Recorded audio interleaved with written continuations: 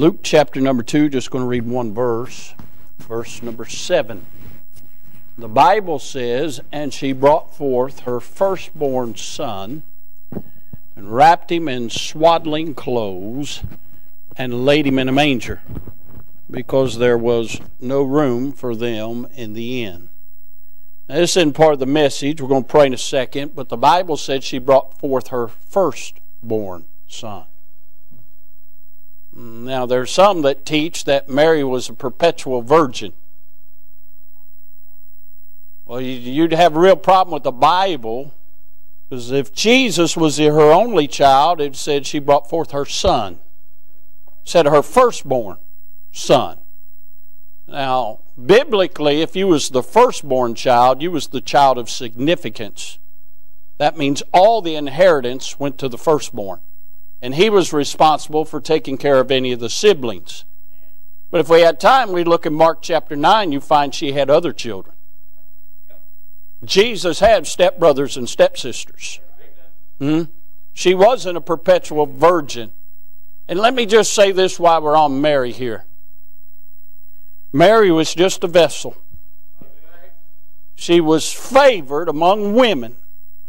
And all of mankind, God looked down and said, that little maid right there is the one I'm going to choose for my son to step into her womb and bring salvation's plan. Mary had no special anything about her. She was just a vessel. She was a virgin. She gave birth to the darling Son of God. But Mary had to get saved by the grace of God just like us.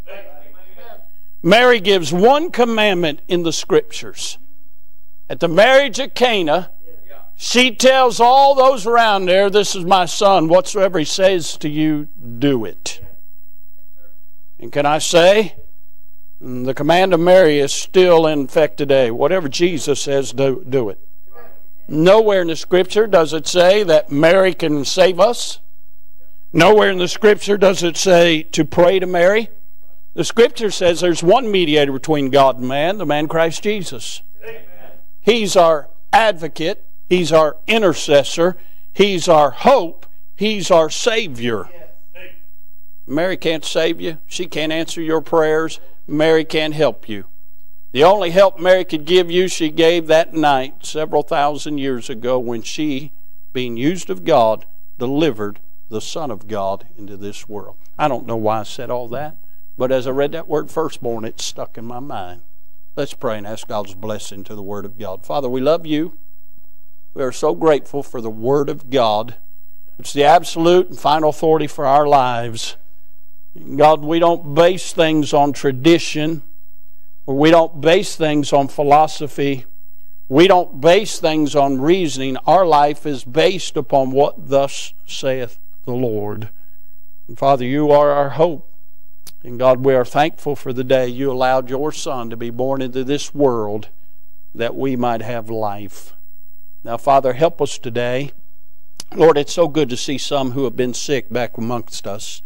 Lord, we know there are others right on the brink of being able to come back, and we're excited about that. We do pray, Father, for Miss Brandy in the hospital. We pray for Miss Mary and Miss Cinda's mother who's in the hospital. We pray, Father, for my Aunt Bonnie who's in the hospital. We pray you'd touch them. We pray for others that are sick, you would touch them. We pray for our divided country right now, Lord. Lord, we realize the Scripture said that nations that forget God, all nations that forget God shall be turned into hell. There's so much hell going on in the streets of America because our nation has forgotten God. I pray through this turmoil and through this crisis and through this pandemic, many would turn to God, and we once again would be a godly nation. Now help us this day. You know each and every one of our hearts. Speak to us. Deal with us. Help us, Lord, to draw strength from the Word of God. Bless these in attendance today and get glory to your name. We'll thank you for it, for it's in Jesus' wonderful name we pray. Amen and amen. I want to draw your attention to some things about the Christmas story we may not think about. Can I say most of what people think about the Christmas story is tradition? A lot of things that you'll do in the next couple of weeks, you do it because you've always done it that way. That's the way you do it. And there's a lot of things that cause people to believe what they believe based on what they've been exposed to. But I want to look at some things and look at some things a little different this morning. I want you to notice, first of all, the peril. Look at verse number 1. The Bible says this, "And it came to pass in those days there went out a decree from Caesar Augustus that just Rome would be taxed." Is that what it says? It says all the world should be taxed. Rome was ruling the world, or the known world at that time. And all the world that was known at that time, that had an economy, that had people, they all were taxed. That brought peril upon the world. Can I say there was a global problem? And can I say, as we stand here today, we face peril? Who would have ever thought something born in a laboratory and through a microscope and a test tube would affect the world? One little virus has shut down the world. This world's in peril. Things happen so much and so rapidly, they didn't know how to answer it. And so they did the best they could. They'd tell you the symptoms and tell you what to do. And what isn't amazing, none of it works. But isn't it amazing, this terrible thing that was so bad that it shut down the whole world just makes you sick for a couple days. Less than 0.5% of people get it. Die. But to listen to them talk, Lord have mercy, we're going to have gas masks before it's all over.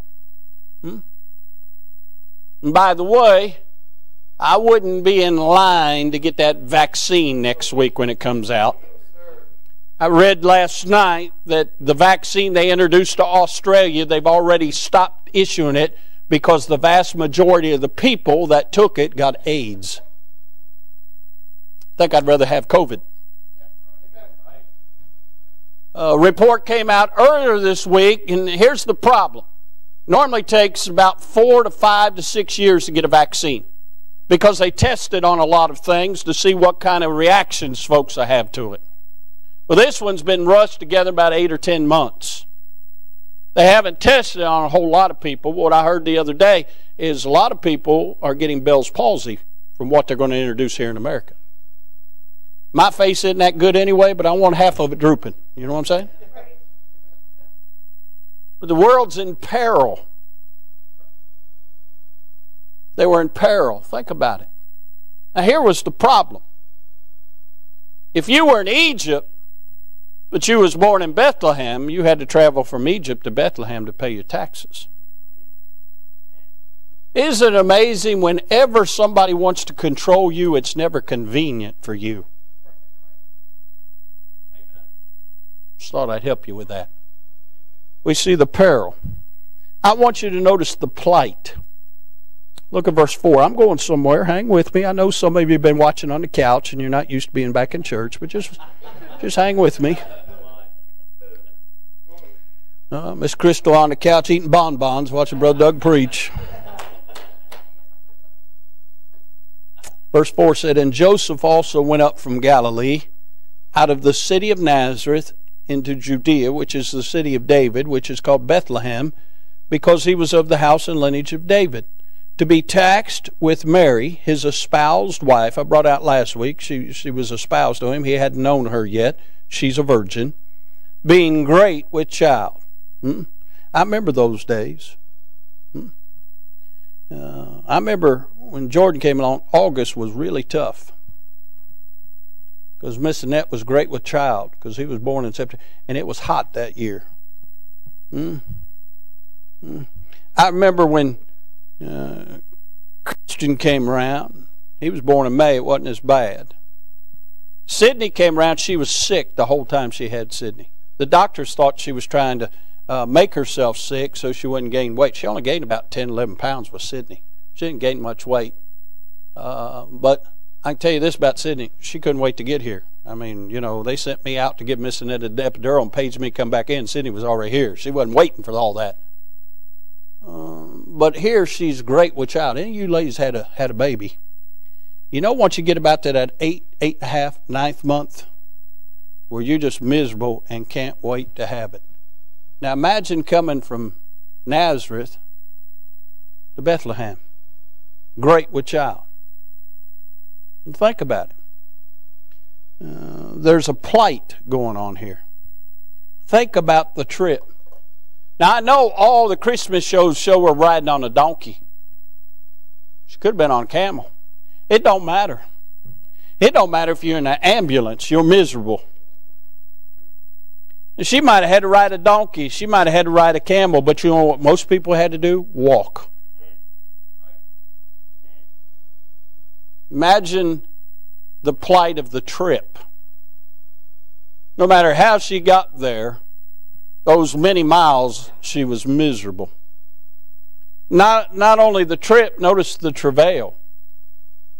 She gets there and she delivers a child. She had no epidural. She had no medication. She had to deliver that child. Now, if you've had a baby, you ladies know what a blessing that is. The travail of giving birth. You men that have been in a room with your wife giving a baby, you know what a blessing that is. I told y'all before, when we went in with Jordan, I told the doctor either she gets an epidural or I get one. Something's going on here. It's a hardship. It's part of the curse because Eve was deceived. God told her she would pay for that in childbearing. It's travail. And then there's the plight of the terms. She wasn't in a hospital. She wasn't even in a nice, comfortable hotel room. She's in a manger. She's in a stable. Wasn't very sterile. Wasn't very comfortable. Wasn't very clean and encompassing. No. She's in a manger. Now think about this. She didn't have her mama there.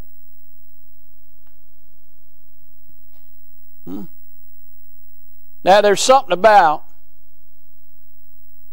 when a lady goes through that, her mama being there to comfort her because her mama's been through it. Now keep in mind, she's with Joseph. Joseph's never even seen her without any clothing on. Can you imagine the embarrassment of giving birth and going through all that with a man who really hasn't known you? You have no mother there, no sister there, nobody there that you can have any kind of dignity with. See, we don't think about that. She's in a manger. She doesn't have her mother. She don't have a midwife. There's nobody there to deliver this baby. Joseph was a carpenter. He wasn't like David. He wasn't like a shepherd. He's not around animals seeing how the animals are born. He's probably freaking out too. Can you imagine not only the peril, the plight of all of this? See, when you read the Christmas story, all you think about the baby Jesus, all wonderful. I want to tell you, it wasn't all wonderful. Then I want you to notice, if you will, the principles that are there. Who's in the Christmas story? We see Mary's here. Joseph's here. Hallelujah, the baby Jesus shows up. He's here. He's wrapped in swaddling clothes, lying in a manger. But then notice, if you will, they're shepherds in verse number 8. And they were in the same country, shepherds abiding in the field, keeping watch over their flock by night. And then notice there's an angel, verse number 9. And lo, the angel of the Lord came upon them, the shepherds, and the glory of the Lord shone round about them. They were sore afraid. And then we find there's a heavenly host shows up, verse 13. The Bible says, and suddenly there was with the angel a multitude of the heavenly hosts praising God and saying, glory to God in the highest, and on earth peace, goodwill toward men. And that's the Christmas story. This is what I want to preach on for a few minutes. I want to preach on what's missing from the Christmas story. What you hear sung about, what you hear talked about, what you see on TV, and a lot of things you've come to accept as part of the Christmas story, it's not there. Can I say, first of all, there's no wise men at the manger. They're not there. Do you see them there in Luke chapter 2? If you find them in Luke chapter 2, raise your hand. Anybody see the wise men there? But every manger scene, you see 3 wise men. And I say you don't see a star there. Every nativity scene, you see a star. But nowhere in the Christmas story do you see the star. Can I say this? You see no gifts there. Gold, frankincense, and myrrh. We 3 kings of Orient. I love that song, by the way. But you don't see any gold, frankincense, and myrrh there, do you? Flip with me over to Matthew chapter 2. Go back a couple books to Matthew chapter number 2. That's why it's important to study your Bible. Because history and tradition will lead you astray. Look at Matthew chapter number 2. Verse number 1 says, Now when Jesus was born in Bethlehem of Judea in the days of Herod the king, behold, there came wise men. Here they are. From the east to Jerusalem. Now, if you just stop at that verse, you would think the wise men were there when he was born.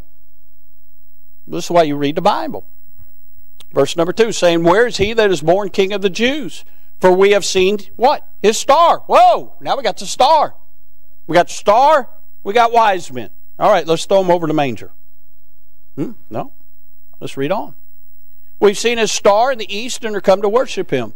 When Herod the king had heard these things, he was troubled, and all Jerusalem with him. And when he had gathered all the chief priests and the scribes of the people together, he demanded of them where Christ should be born. And they said unto him, In Bethlehem of Judea, for this it is written by the prophet Micah, by the way. And thou, Bethlehem, in the land of Judah, art not thou the least among the princes of Judah? For out of thee shall come a governor that shall rule my people Israel. Then Herod, when he had privately called the wise men, inquired of them diligently what time the star appeared. And he sent them to Bethlehem and said, Go and search diligently for the young child. And when ye have found him, bring me word again, that I may come and worship him also. When they had departed the king, and when they had heard the king, they departed. And lo, here it is again, the star, which they saw in the east, went before them till it came and stood over where the young child was. And when they saw the star, they rejoiced with exceeding joy. Here's verse 11, very important. And when they were come into the manger, stable, barn, is that what it says? Now he's in a house. They saw the young child. Did it say baby? Now, in Luke 2, they said the babe wrapped in swaddling clothes. Here it says young child. You think the Lord knows the difference between a baby and a young child? Huh? And the young child with Mary his mother, and fell down and worshipped him. And when they had opened their treasures, they presented unto him gifts, gold, frankincense, and myrrh. There they are.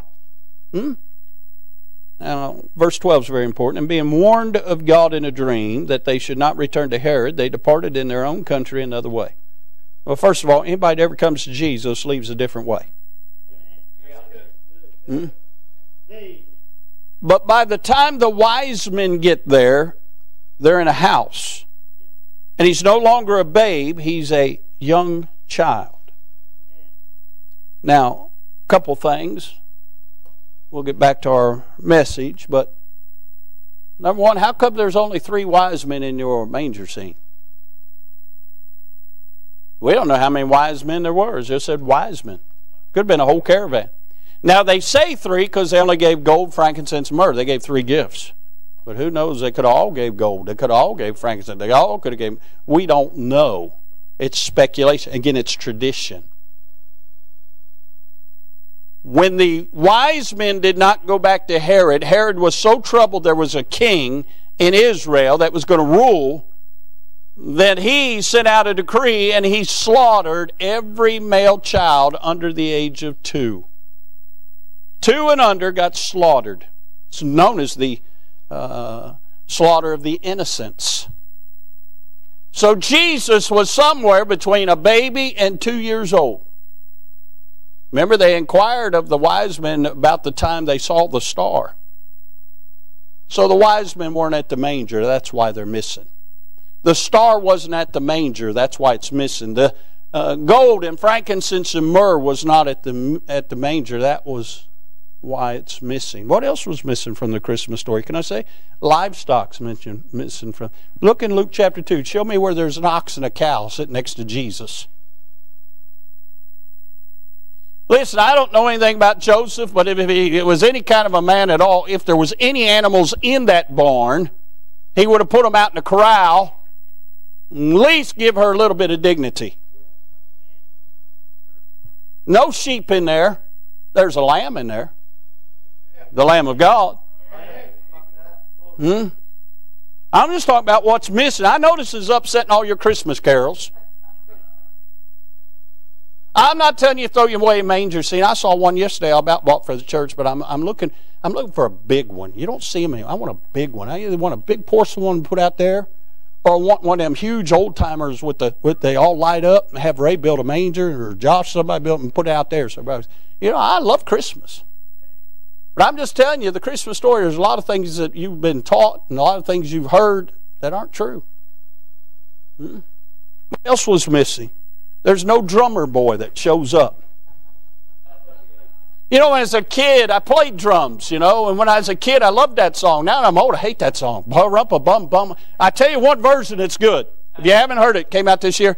Carrie Underwood's version where her little boy sings it. It's cute. But, pa-rumpa-pum-pum out of town. You know what I'm saying? He wasn't there. I have the original Christmas album when that came out. That I had when I was a kid, when I was about 4, it came out. I've still got it, the original Christmas of the little drummer boy. We do not play that at the Foster household. Huh? He wasn't there. No little drummer boy where the ox and lamb or donkey or whatever join in. They weren't there. Can I say this? Hallelujah for this. There's no partridges in any pear trees at the manger. I hate that song too. Why does it have to be 87 verses long? It wasn't there. You know what else wasn't there? There was no fanfare. There was no celebration. There was nobody that came out to see. Just the shepherds. There wasn't any lights. There wasn't anything out of the ordinary. Everybody that had been born in Bethlehem came to Bethlehem to pay taxes, and nobody gave any care that a little maid gave birth that night to the Son of God. Can I say this? Kids, hope this don't upset you. But there wasn't no fat guy in a red suit there. It wasn't there. I know you like Santa Claus is coming to town, but I got news for you. Jesus came to the world. So we see some things that was missing, but let me tell you what you will find as a result of Jesus coming. Can I say, first of all, you'll find that in the midst of your darkness, there's light.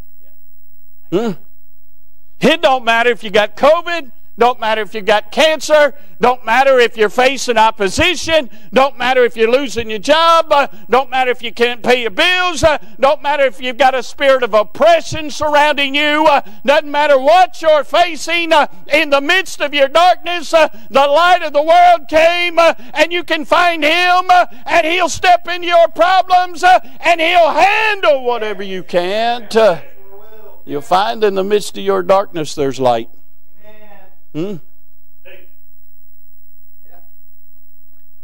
You'll find that when Jesus shows up, darkness dispels.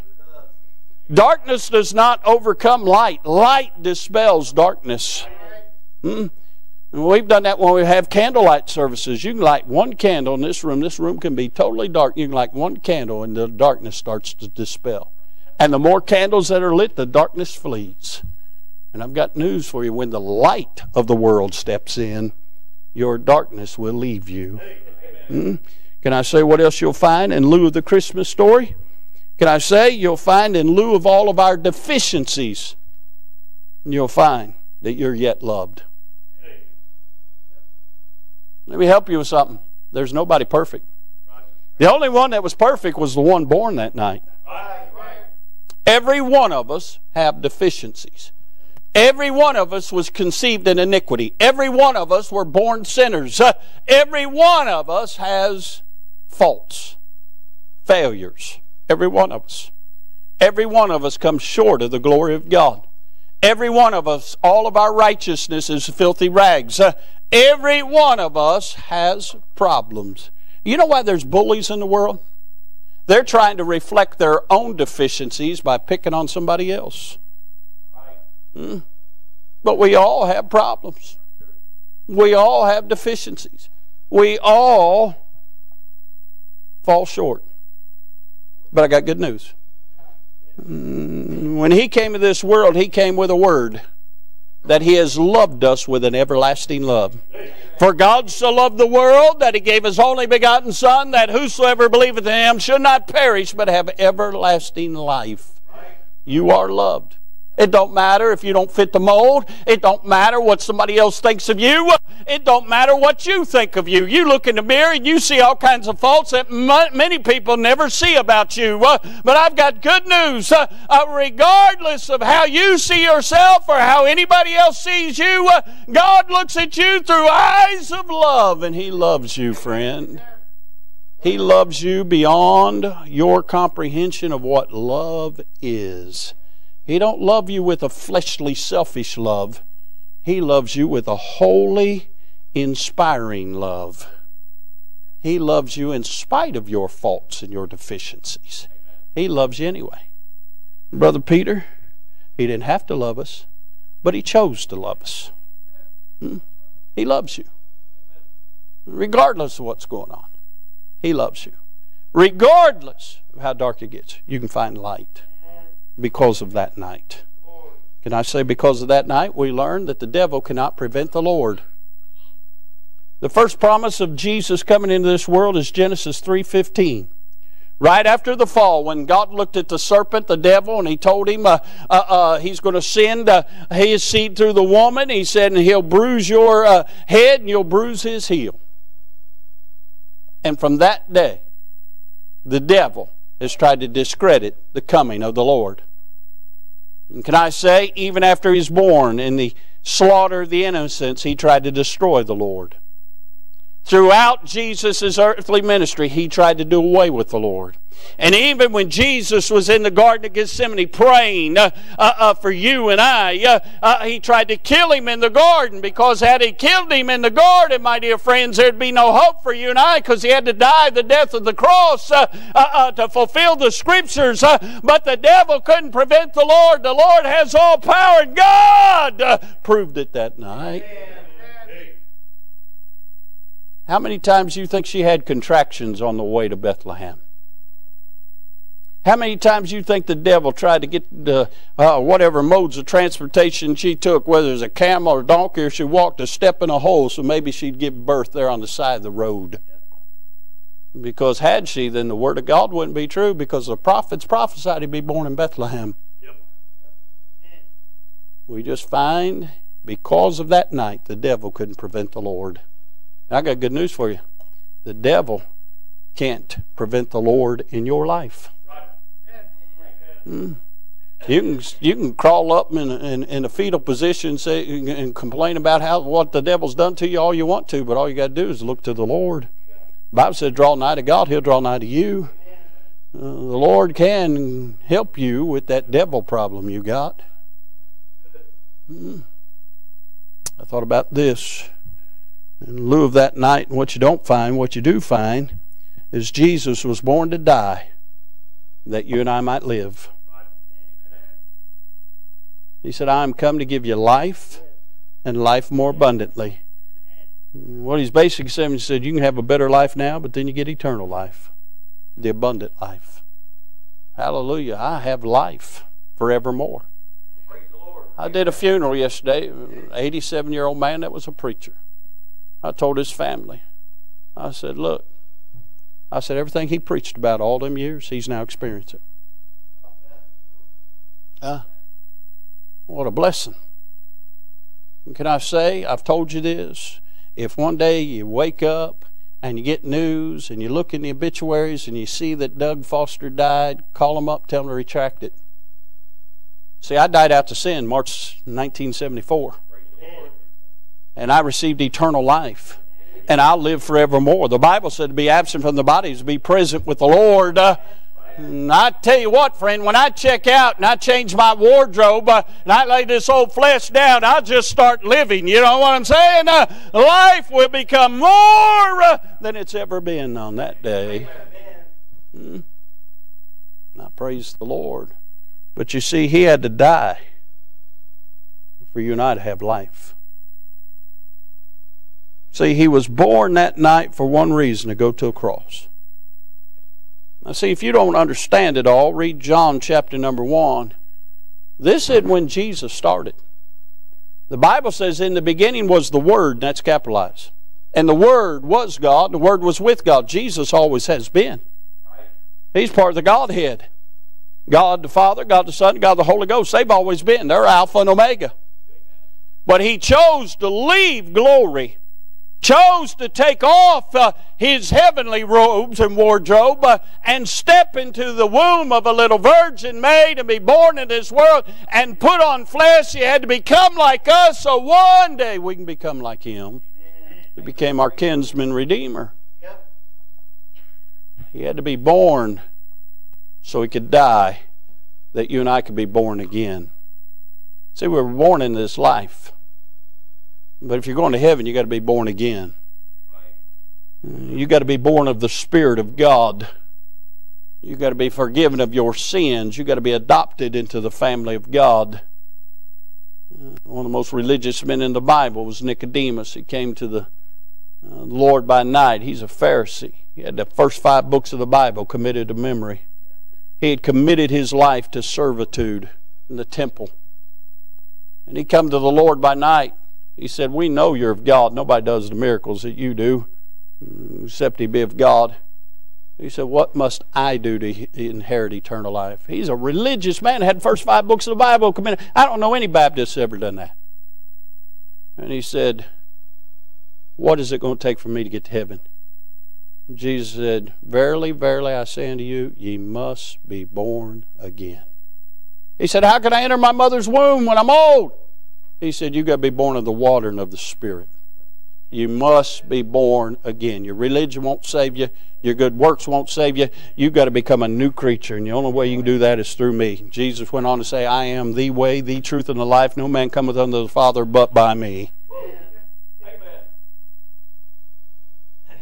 He had to be born to die, that you and I might live. And I thought about this lastly. What you do find in lieu of the Christmas story is that we have to make a choice. See, when the shepherds heard of the good tidings of great joy, they had to choose whether or not they was going to go see it for themselves.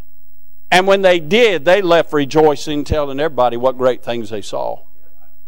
They were left praising God and worshiping God because it changed their life.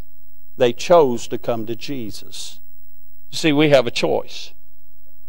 We can choose eternal damnation by ignoring the way of salvation, or we can choose eternal life by accepting the Lord. You see, there's only 2 types of people in the world.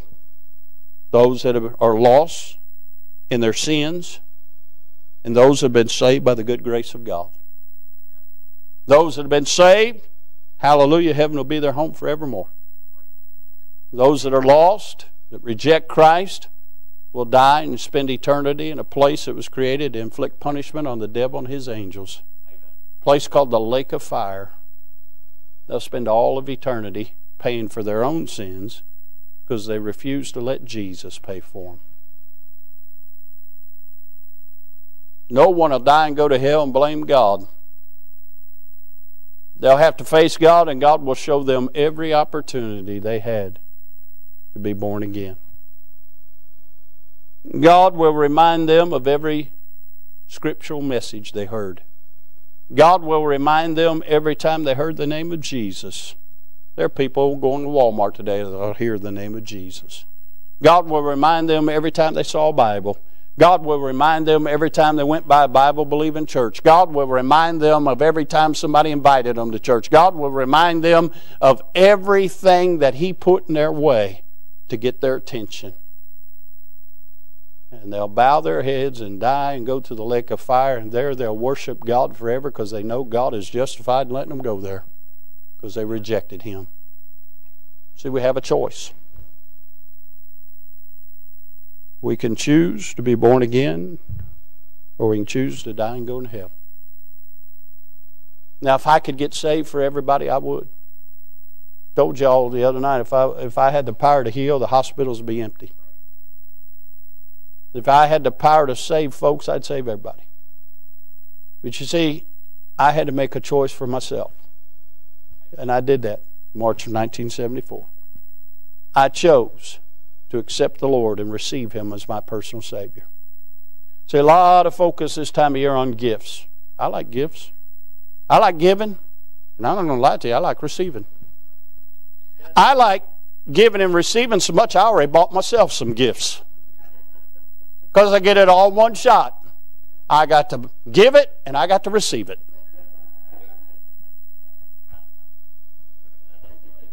Christians so stinking mad at me. Everything I want to buy, you already buy yourself. Hey, you're too late. Snooze, you lose.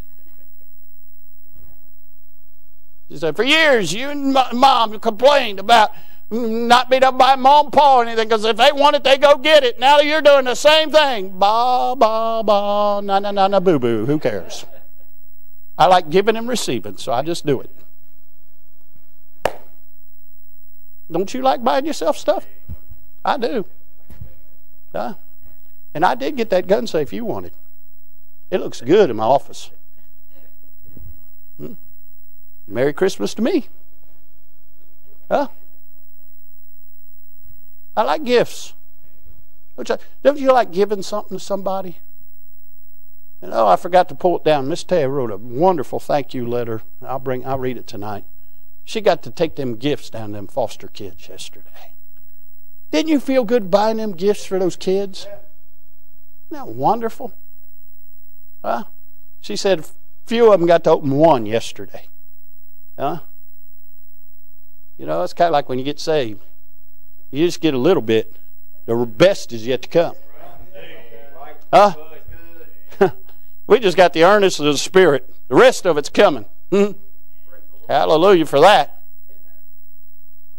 But you see, the greatest gift happened that night when God gave His Son.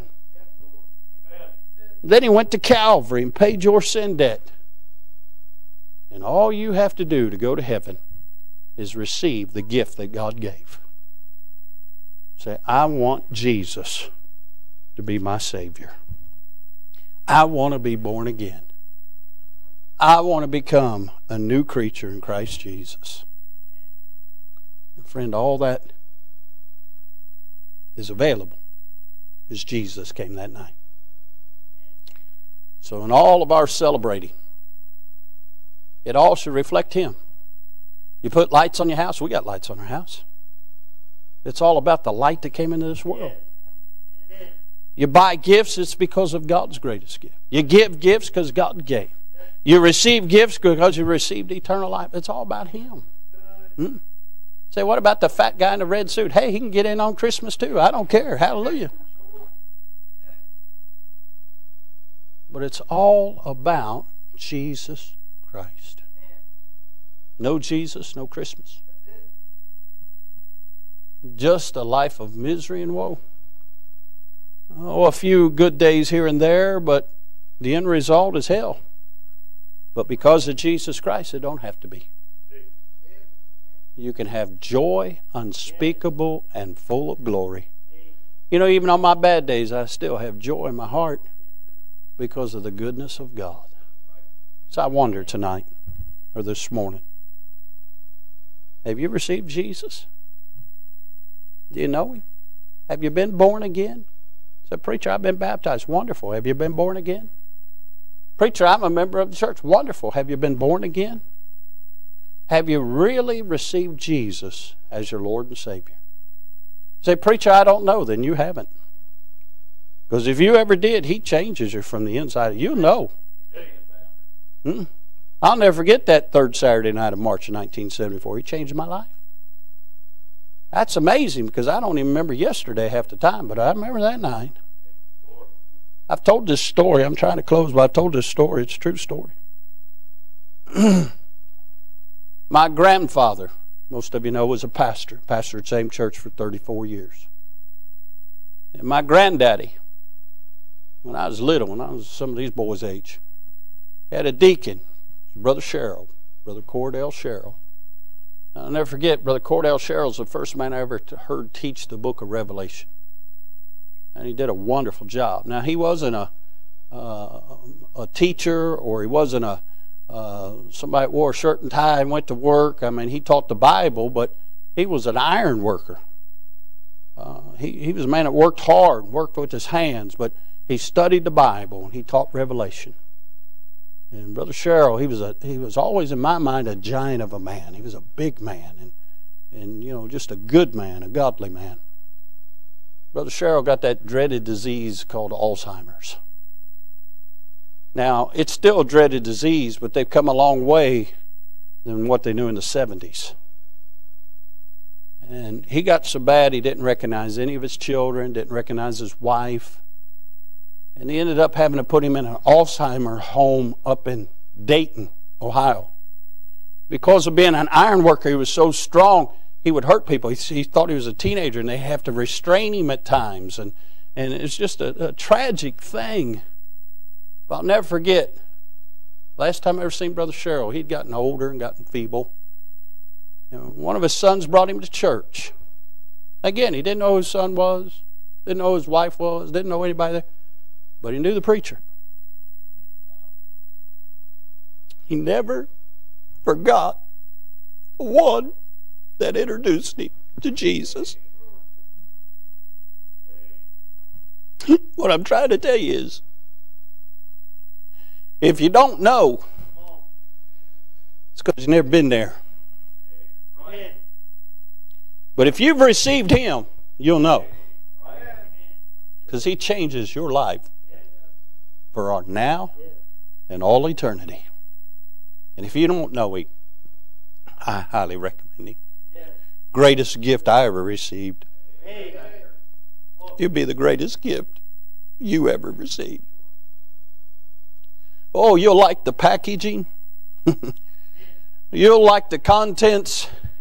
You won't want to take it back or exchange it. You'll be thrilled for all of eternity. Do you know Him?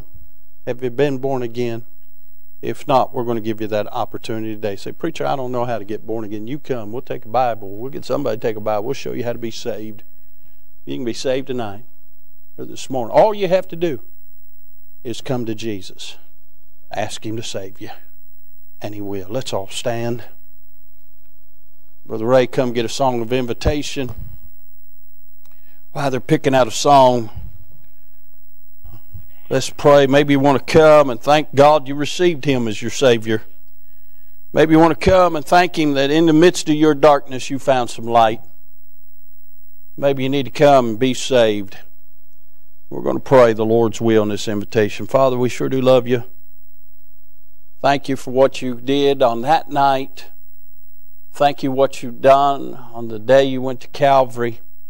Thank You for what You've done that early morning when You resurrected. Thank You what You've done in my life the night You saved me, and what You've done in my life every day since. Lord, You are a great God. Thank You for loving us sinners. Thank You for caring about those that some don't care about. Thank You for being a great God. Now, Father, we pray Your will be done this invitation. There's folks praying all over the altar. I don't know what they're praying about, but You do. Father, help them. Lord, there may be some need to come. Just thank You for being a good God. Maybe somebody needs to come and just tell You they love You. Maybe somebody tonight or this morning, God, needs to come and trust Jesus as Savior and be born again. Lord, bless this invitation now. Speak to hearts. And help us, Lord, to spread the glorious good news of the gospel. And help us to shine as lights because you shined on our hearts. Have your will and way now in Jesus' name. Amen.